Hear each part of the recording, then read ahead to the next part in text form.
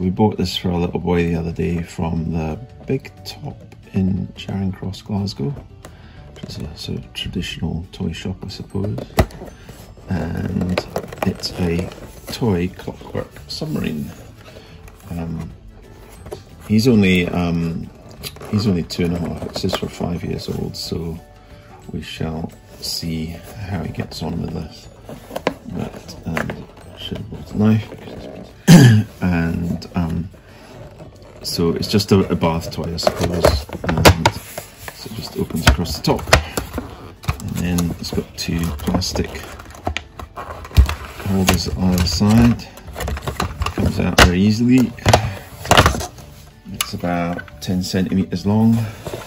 It's got hydroplanes at the front and a propeller at the back, and you wind it up with a little clockwork motor at the bottom. I think you just have to hold the propeller, stop it unwinding itself, and then it is launched in the bath, and away it goes.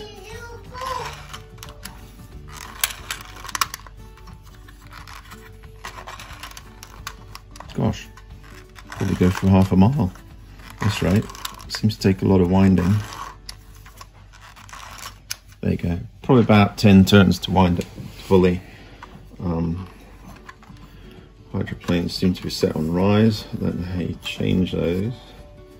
Maybe it changes as you unwind the as the propeller unwinds, but we'll test it in the bath and see how it goes. Hi, you enjoying your bath?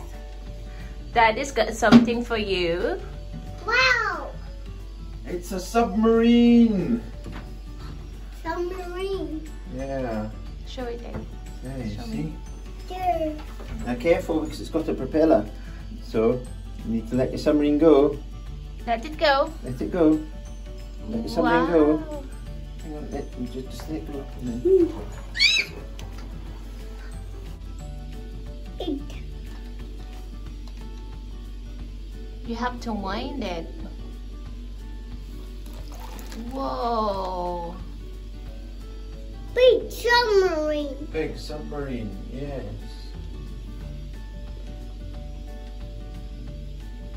Mommy? Yeah. It's submarine. It's submarine. Oh.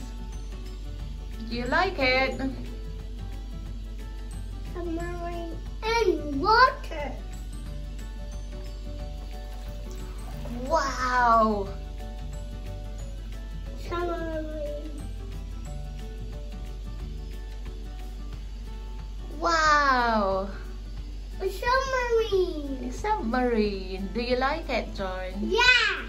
Yeah. You have to say thank you to Daddy.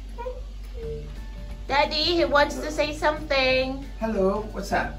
What are you going to say to Daddy, John? Thank you. Oh, you're welcome. Blue submarine, Daddy. Blue submarine, Daddy. It's and in water. Oh, does it go under the water? Submarine. Yeah, does it go under the water?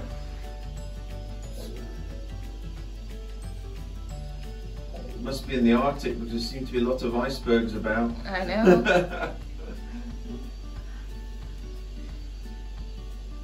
And sailing ocean. Sailing in the ocean. Sailing in the